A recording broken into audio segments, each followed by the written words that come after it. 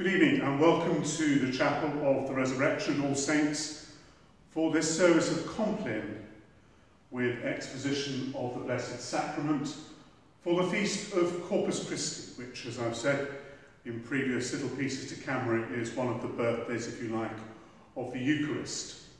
A little more of that anon. You should be able to follow the order of service from the PDF if you have access to it at the foot of the page on a church near you. I'll do my best to have updated as much of the text in the description box beneath this video as possible. You are invited in your own way to join in the responses or to join in the psalm and the canticles. The Lord Almighty grant us a quiet night and a perfect end. Amen. Our help is in the name of the Lord, who made heaven and earth.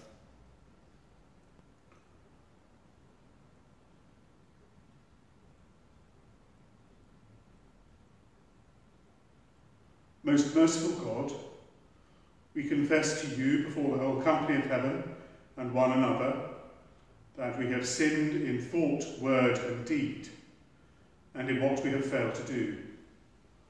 Forgive us our sins, heal us by your Spirit, and raise us to new life in Christ. Amen. O God, make speed to save us. O Lord, make haste to help us. Glory to the Father, and to the Son, and to the Holy Spirit, as it was in the beginning, is now, and shall be forever. Amen. Before the ending of the day, Creator of the world, we pray that you with steadfast love would keep your watch around us while we sleep. From evil dreams defend our sight, from fears and terrors of the night. Tread underfoot our deadly foe, that we no sinful thought may know. O Father, that we ask be done, through Jesus Christ, your only Son, and Holy Spirit, by whose breath our souls are raised to life from death. Psalm 16. Preserve me, O God, for in you have I taken refuge. I have said to the Lord, you are my Lord, all my good depends on you. All my delight is upon the godly that are in the land, upon those who are noble in heart. Though the idols are legion that many run after, their drink offerings of blood I will not offer, neither make mention of their names upon my lips. The Lord himself is my portion and my cup. In your hands alone is my fortune. My share has fallen in a fair land. Indeed, I have a goodly heritage. I will bless the Lord who has given me counsel. And in the night watches he instructs my heart. I have set the Lord always before me. He is at my right hand, I shall not fall. Wherefore my heart is glad and my spirit rejoices. My flesh also shall rest secure. For you will not abandon my soul to death, nor suffer your faithful one to see the pit. You will show me the path of life. In your presence is the fullness of joy. And in your right hand are pleasures forevermore. Glory to the Father, and to the Son, and to the Holy Spirit, as it was in the beginning, is now, and shall be forever. Amen.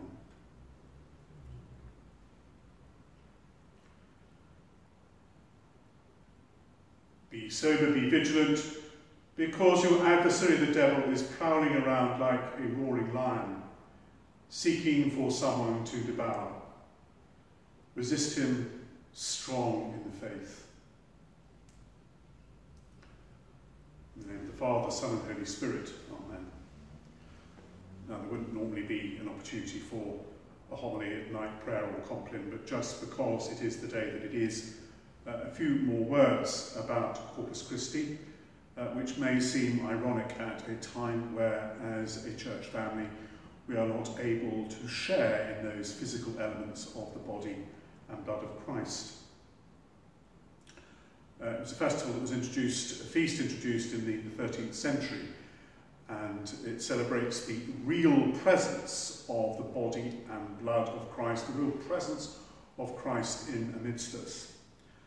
Now, some of you who may know a little bit about pre-Reformation theology in the Western Church will know that this was predicated on the belief of transubstantiation.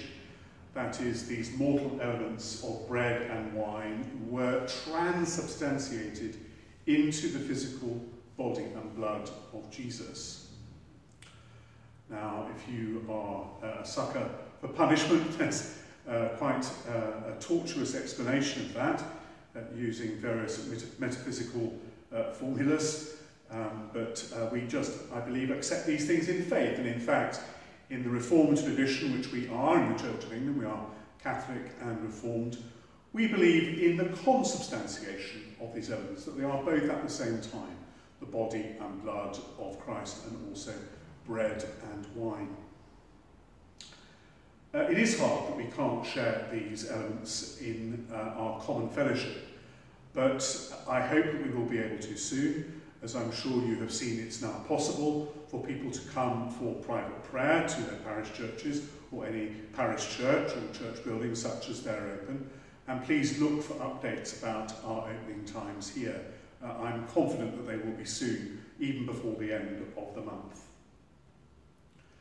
So I would use this opportunity while we are still deprived as a church family of the bread and wine and the body and blood of Christ. I would use that time to reflect on what Holy Communion means to us.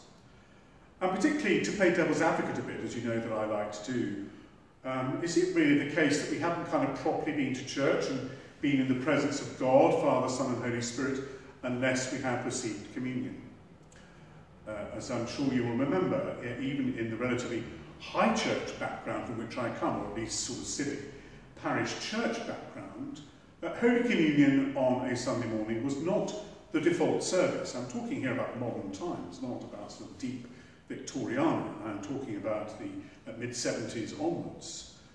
Holy Communion was not the default service for a parish even like mine. You had very much to opt into it. And now we are in a culture where people, I think, perhaps believe they've not been to church unless they receive communion. And it's a bit like everything, it's sort of chips with everything. So I hope we can use this time of continuing restriction on our church activity as a way of meditating on our relationship with Jesus, who is our brother and our friend, and our ability to receive Jesus in many different forms, spiritually for now, but in due course, and we pray in those elements which I'm sure we miss. Thanks be to God. Amen.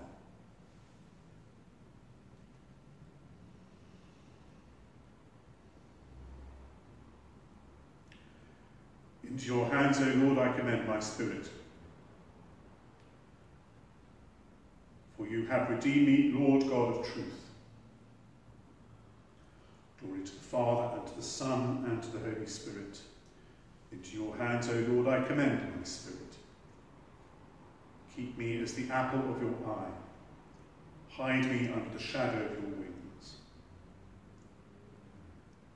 Save us, O Lord, while waking, and guard us while sleeping, that awake we may watch with Christ, and asleep may rest in peace. Now, Lord, let your servant go in peace. Your word has been fulfilled. My own eyes have seen the salvation which you have prepared in the sight of every people, a light to reveal you to the nations, and the glory of your people Israel. Glory to the Father, and to the Son, and to the Holy Spirit, as it was in the beginning, is now, and shall be forever. Amen. Save us, O Lord, while waking, and guard us while sleeping, that awake we may watch with Christ, and asleep may rest in peace. And so we spend a few moments together, scattered as we are, in silent reflection as we reflect upon the mysteries of Holy Communion, the mysteries of the Passion, the death and resurrection of our Lord Jesus Christ, and how we pray that soon as we are in spirit, so may we be embodied together as that body of Christ in the buildings that we love, as faithful servants of the communities we are called to serve.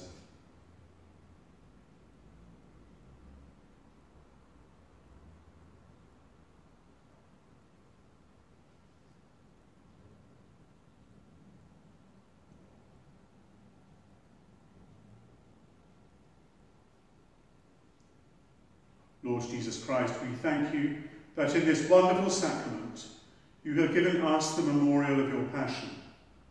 Grant us so to reverence the sacred mysteries of your body and blood, that we may know you within ourselves and show forth in our lives the fruits of your redemption. For you are alive and reign with the Father in the unity of the Holy Spirit, one God, now and forever. Amen.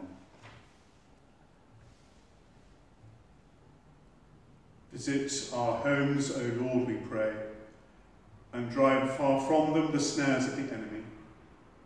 May your holy angels dwell with us and guard us in peace, and may your blessing be always upon us through Jesus Christ our Lord. Amen. Our Father, which art in heaven, hallowed be your name. Thy kingdom come, thy will be done, on earth as it is in heaven. Give us this day our daily bread, and forgive us our trespasses, as we forgive those who trespass against us. And lead us not into temptation, but deliver us from evil. For thine is the kingdom, the power, and the glory, forever and ever. Amen. In peace we will lie down and sleep, for you alone, Lord, make us dwell in safety.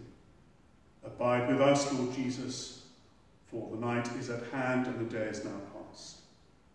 As the night watch looks for the morning, so do we look for you, O Christ. Come with the dawning of the day, and make yourself known in the breaking of bread. The Lord bless us and watch over us. The Lord make his face shine upon us and be gracious to us. The Lord look kindly on us and give us peace. Amen.